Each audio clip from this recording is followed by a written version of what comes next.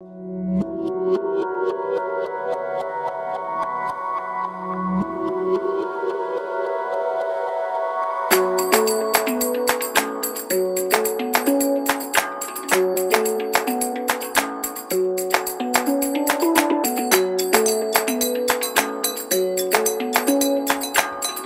a pro tip right there. If you're not skinning your face or hitting your shoulder on the wall, you're not getting close enough to the wall and you're not trusting your feet. This is genuinely from hitting my shoulder on the wall like as I ran up a slab.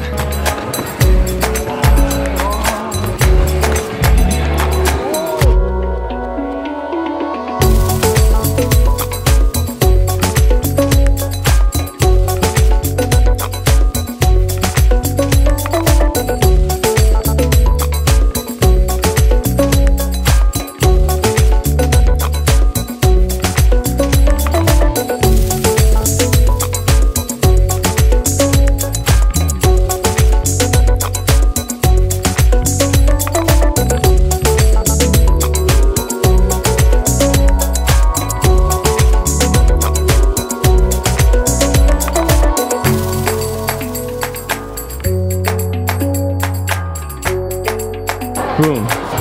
Slab session time. We got Cece and Hamish, and we're doing some crazy no hands, run and jump, slab, skate things. Oh! Starting on just this red jug, and then see if we can skate into a massive no hands traverse. Kind of the theme of just this slab session is testing what we can stick on and seeing how confident we can get with our shoes. Hamish, why is your accent funny? Because I'm from South Africa. No, I'm from England. I've been here for a bit though. I picked up some US terms, speaking funny.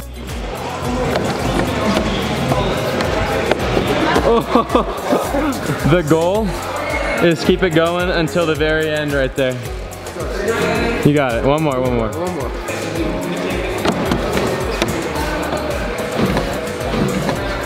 Oh. We're just kind of warming up right now, and then we'll get into some more technical volumes and see what we can stick to with our shoes. What if we add one jug to start, like the yellow thing is on for now, and then we see how far we can go, and then we take it off? I can't do that. Okay.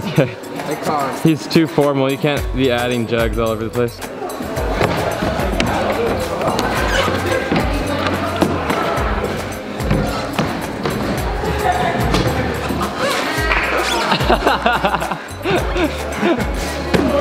I was so scared someone was gonna like put their hand out of the roof and just crush them.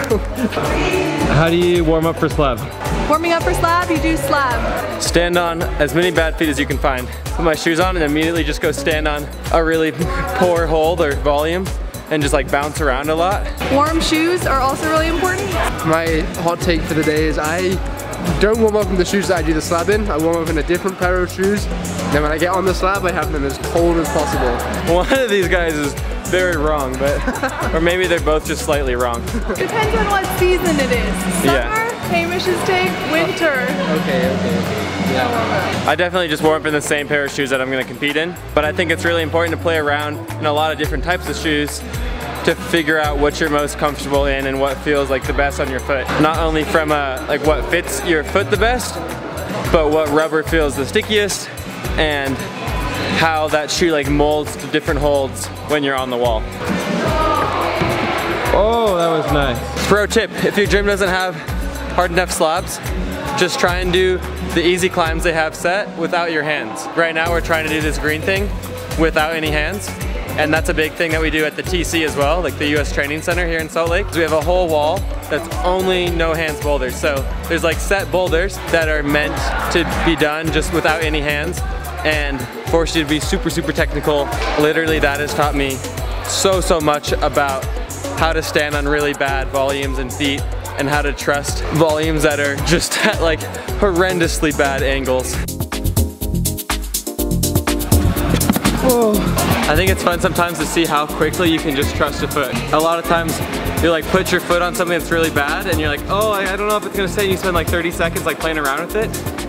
just practice cutting that insecurity out of it and just stepping on it and immediately dropping your foot or dropping your heel and getting as much surface area as you can and just trusting it. Like, worst case is you just slip like I just did and you fall and you have a bloody shin, but you get used to that and it's not that bad.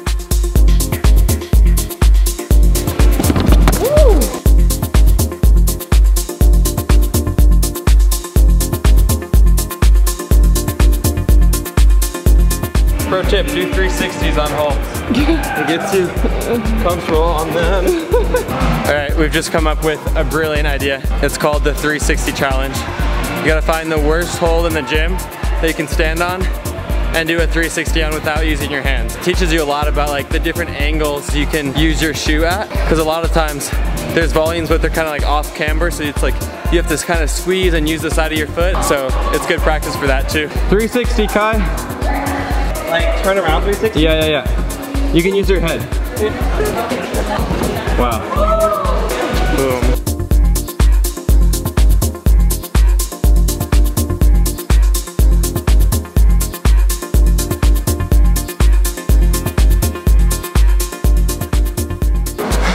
Another tip is just to jump onto like random holds. Even if you can reach the start hold from the ground, I like always kind of just jumping like pop, like foot, hand onto the wall, just to get your eye-foot coordination warm and get comfortable with more risky moves like that. Next progression from just doing 360s on holds with no hands is just a full 360 or 180 jump. Maybe this is slightly less applicable, I'd say, to comp climbing.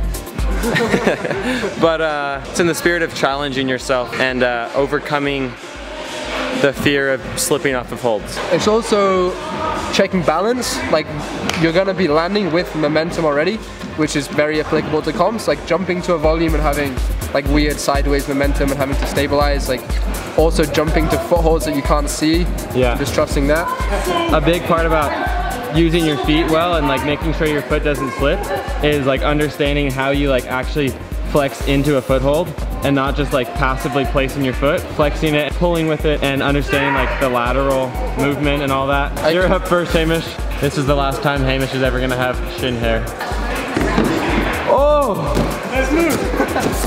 Savage. It goes. It definitely goes. That is terrifying.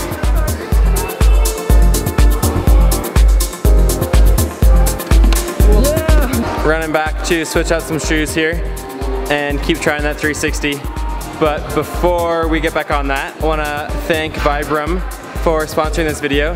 Hamish, CC and I, we're all working with Vibram and we're all psyched to be repping the stickiest rubber in the game. So go check out their site if you have a second. All the rubber on Sportiva climbing shoes is Vibram, so that ends up being a big component of how you choose climbing shoes is the physics of what the rubber can stick to, because there's a ton of testing and design that goes into the different types of rubber. For me, a huge part about having the confidence on the wall on bad holds and everything is knowing that the rubber is really sticky and super durable. Vibram also supplies rubber for like literally every shoe company out there.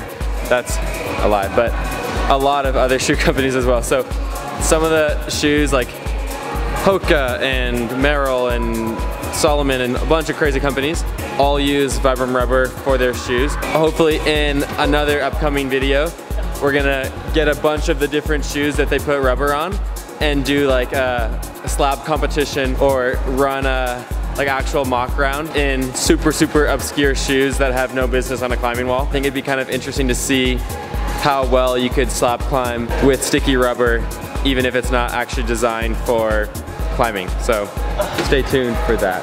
Hi guys. Allison. Don't forget to like and subscribe if you want to see me in a video in the future.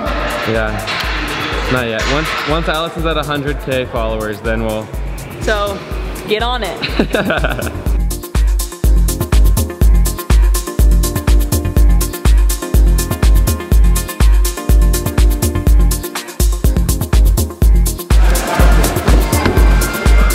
You got it. Oh.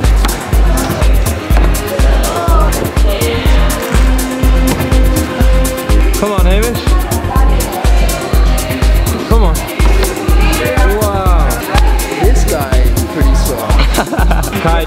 have any tips for slab climbing?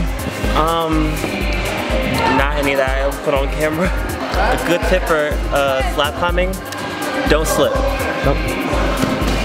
I was really expecting something serious and profound. That's all I got, homie. Just dance on your toes for dear life and hope that nothing bad happens. No.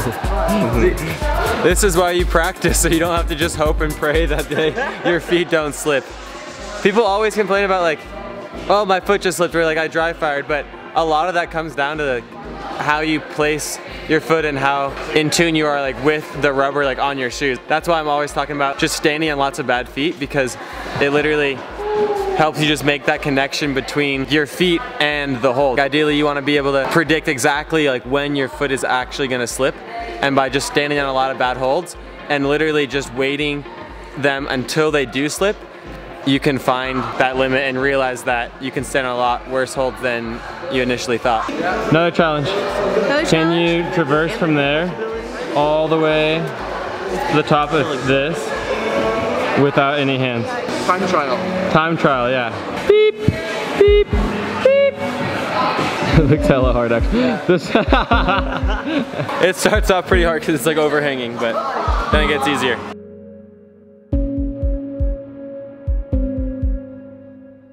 Slab tip from me is dropping your heels. That's going to allow you to get more Vibram rubber on the holds, which is going to up your friction and help you stay on the wall. And those mechanics go all the way up through your leg. So not only your foot, but also your ankle, and your calf, and your knee, and your hip. It's really important to train the whole chain for that reason, so you can hit a hold and be stable throughout that whole leg, to use the technical terminology.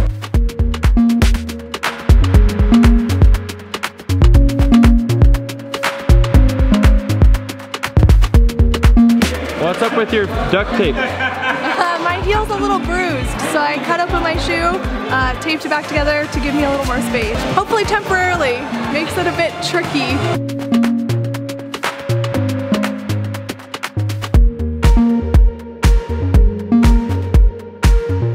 Pro tip for dual techs, take off your shoes. That one right there. Sorry Vibram, but even your rubber will not make you more sticky on those things. You need super glue or sweaty bare feet for those ones. How do you choose your shoes? Mostly, I love these shoes. So I'll use these shoes for anything smeary. So any kind of volume, I just like how kind of flat they are. I mean, the rubber is just great. You can just stick to anything if you weight it properly. The only time I switch is for really small footholds. I want a more downturned shoe that kind of angles your toes onto it. So I'll use a Squama or a normal solution, just for small feet, and that's kind of it. But sick. These are the go-to. How do you choose your shoes? How do I choose my shoes? I've exclusively worn the Theory for the last like 2 or 3 years since it came out. It's got the no edge on the sides, kind of like the Futura, the edge on the front like the Solution, and a really flat, soft sole. So it's just kind of like the best of both worlds. The Theory's got the XS grip, so the rubber is really good. What more could you need? Nothing. Yeah. That was the face of concentration. Are you coming my way? No, I'm just trying to spin.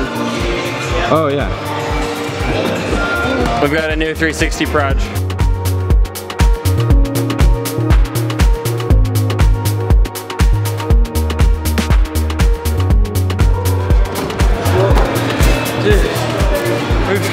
We've just been benching so much that when your chest is just like so massive, it's really hard to kind of stay close to the wall like that.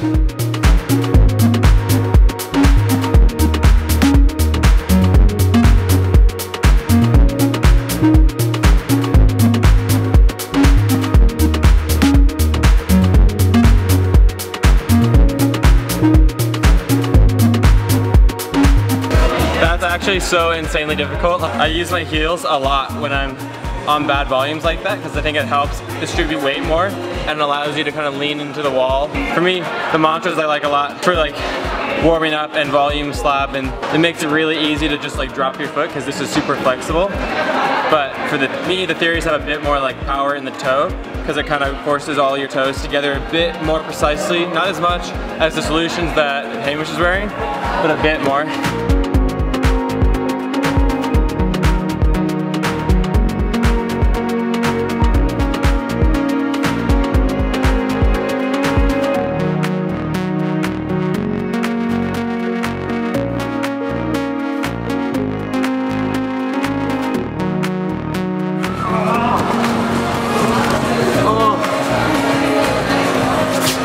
The second 180 is limit, but that's honestly for sure the hardest single 180 I've done. Quinn, how do you pick your shoes? I think everyone kind of has a go-to shoe, and that's just super person dependent. I like the Theory because it's soft, but I do feel like I can edge in it as well, and I just find it to be comfortable, which is pretty important. Like your foot shape really depends. I have a pretty narrow foot, and so the Theory is good. You also have to take into consideration like the last, so I don't always climb in Theories just because they're a softer shoe, just so by nature they don't like quite last as long. And so my second go-to shoe is the Squama, because it's a lot stiffer and there's more rubber, and so it'll just last a bit longer. And so I just switch back and forth in between the two, because the Squama being stiffer is a little bit better for small edges and stuff like that.